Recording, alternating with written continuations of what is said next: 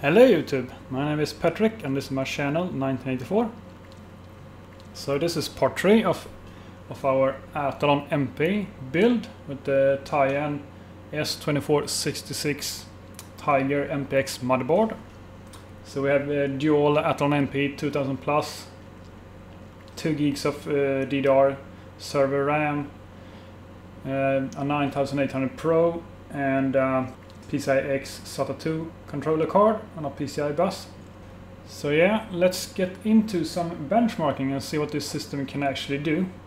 So let's open up some WCPU ID here, so we can check what CPUs we have. We have an AMD Athlon MP Model 6, 1660 MHz, 266 MHz bus, and we have 256 KB of L2 cache. And on CPU 2 we have the same, an Athlon MP. Same frequency, so these are 2000 plus CPUs. And we got 2 gigs of RAM. So here we have motherboard monitor 5. So we can see our 5 volt rail here, 4.88. It's actually 506, I have measured it. We can see our CPU temperatures, our CPU fan RPM and our front fan.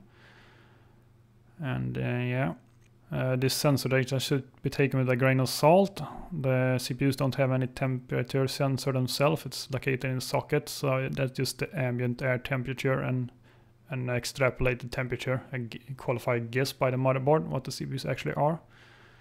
So let's open up a Blender 2.49 so we can run some proper SMP benchmarks here. So I'm gonna open a quick project I made, a bunch of cubes. We're going to disable SMT here, so we're on 1 thread. So it's rendering the tiles now on 1 CPU. So I'm going to open Task Manager here, so we can see the CPU is working. So we're on 50% here.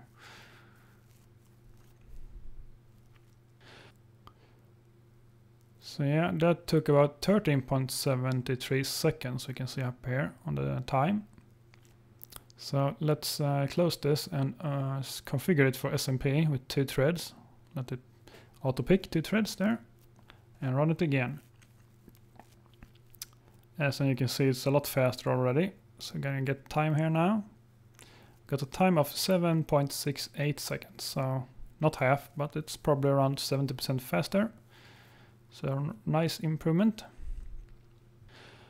So let's open up Cinebench here. Cinebench 2000 for our next benchmark. And we're gonna run ray tracing on 1 CPU here.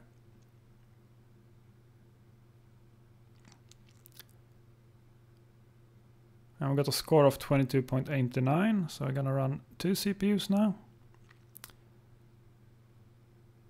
And we got a score of 38.54, and that's a speed of 1.68, so 68% improvement. So for our next test, we run Cinebench 2003. So we're gonna run a single CPU here, and it's gonna take about 2 minutes. So we're gonna fast forward here.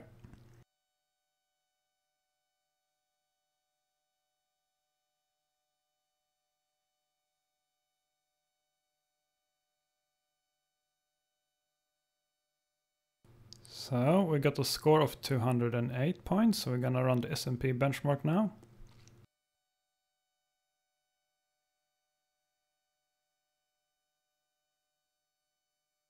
So we got 382 points and a 1.83x increase, so 82%.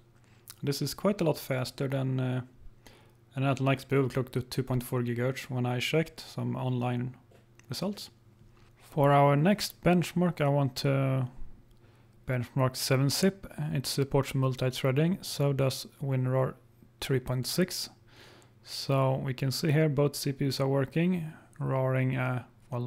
zipping a folder. We can see there almost 98% CPUs used there.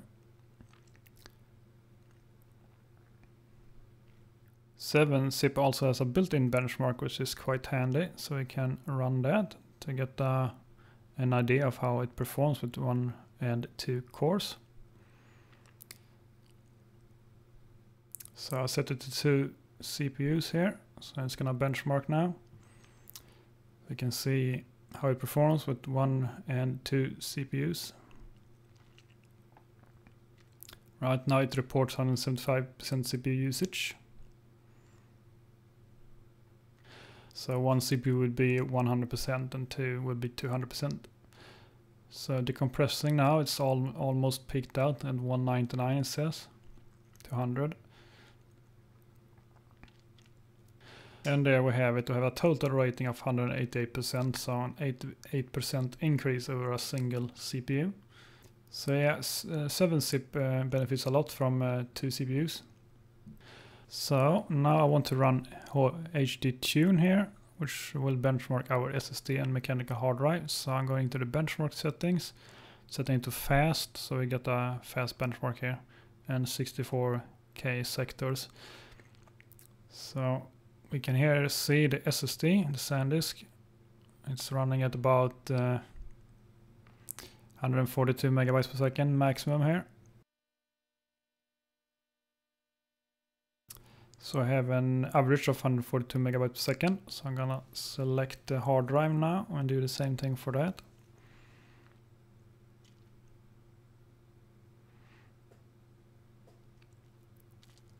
So maximum is right now 111 megabytes per second. It's gonna start dropping off at the end here now, since mechanical hard drives get slower the further in you get on the platters. And it's doing some random access here, so you can get access time. 15.4 milliseconds, so yeah. And our average was 98 megabytes per second. So I'm going into settings again to set the block size here to 8 megabytes. We don't have to have it that high, but it's gonna max out the performance of the SSD here, because I think the chipset is the limiting factor here. So this will show us our theoretical max speed we can do.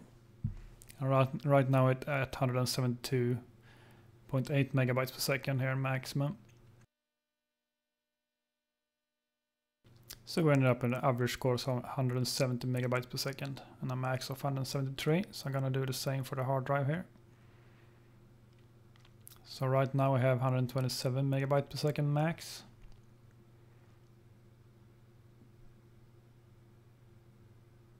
And we start to drop off here as the heads get closer to the spindle.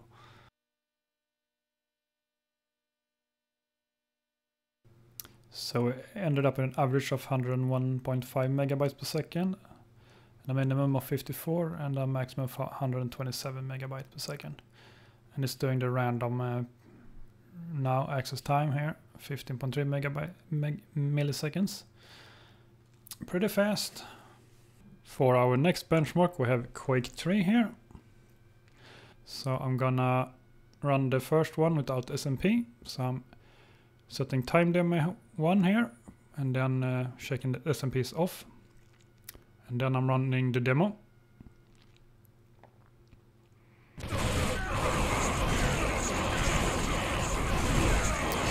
And I got a score of 221.6 FPS. So now we're turning on SMP and doing a restart.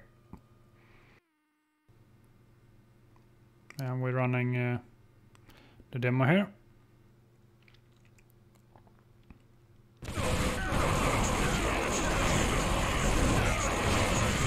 And we got a score of 260.8 FPS. For our next benchmark we will run Quake 4. So I have on the left SMP disabled and on the right SMP enabled. So we're running a time demo here. The minimum specification for Quake 2 is an Athlon XP 2000 Plus, so these MPs are meeting the minimum spec, but having 2 of them obviously helps.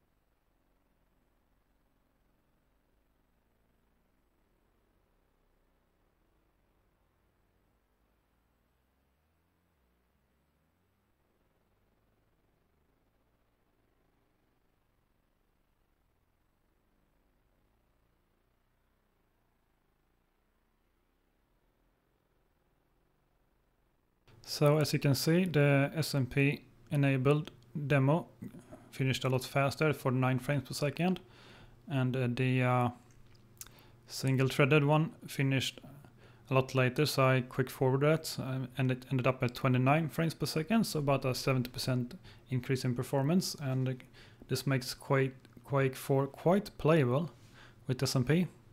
I wouldn't call it playable without it. Our next benchmark will be Doom 3, because we want to compare it to Quake 4. Doom 3 came out in 2004 and Quake 4 came out in 2005, and they both used ID Tech 4 engine, but Doom 3 never got any SMP patch. So this runs on a single core, same settings except for one thing that is turned down to get the minimum frame rate up. So this is slightly lighter to run in that regard, but it still performs worse due to lack of SMP. So you can see below 20 FPS sometimes.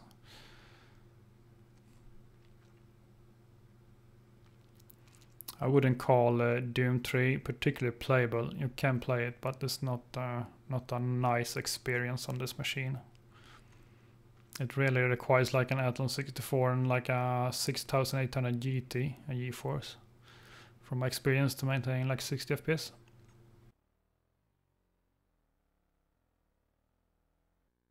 We got 34.2, and I would expect about 30 FPS with the same settings as Quake 4.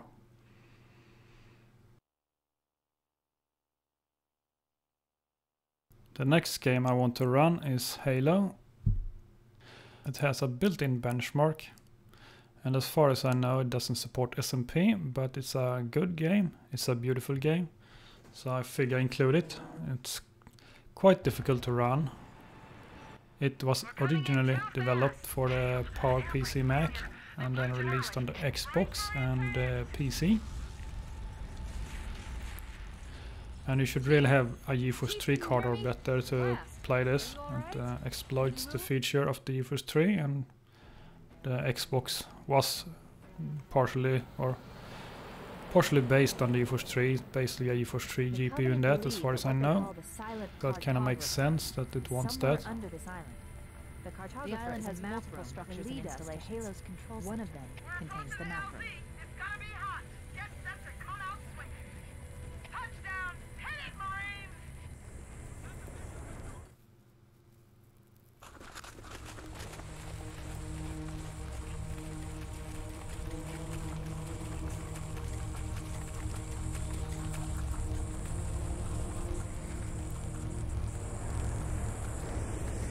Transmission from the captain's dropship was from this area. Radio was over 12 hours.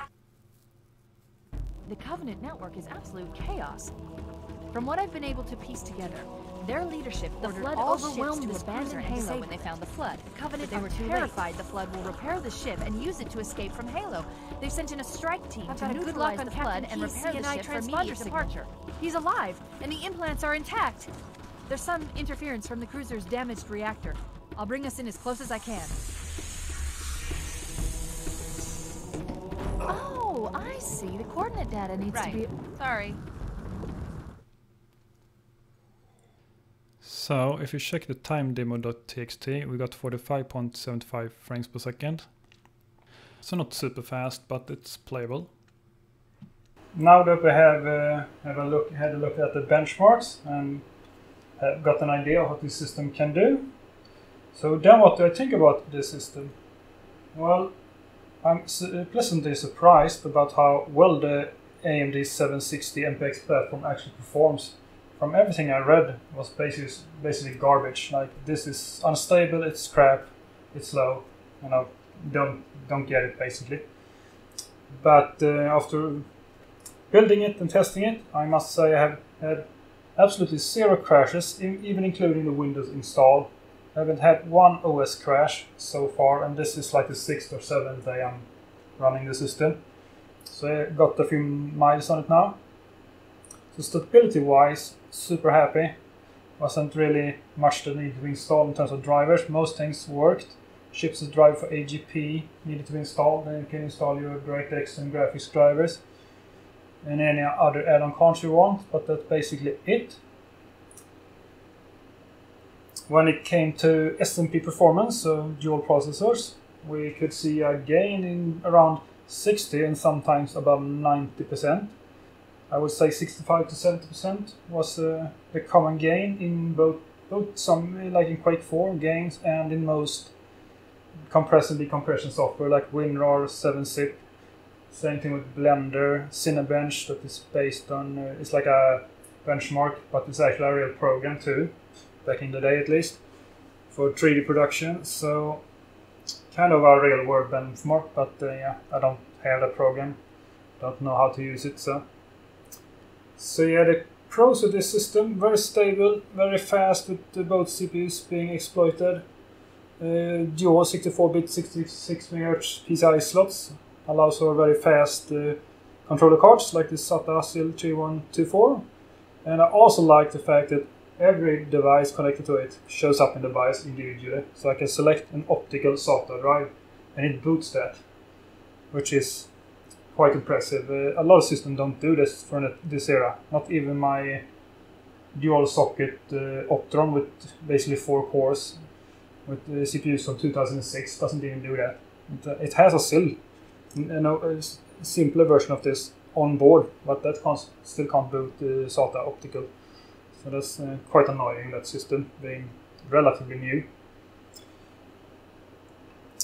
So yeah, the downsides with this system is obviously no overclocking on this particular motherboard. There are other motherboards like the MSI version has overclocking support, and most others I think.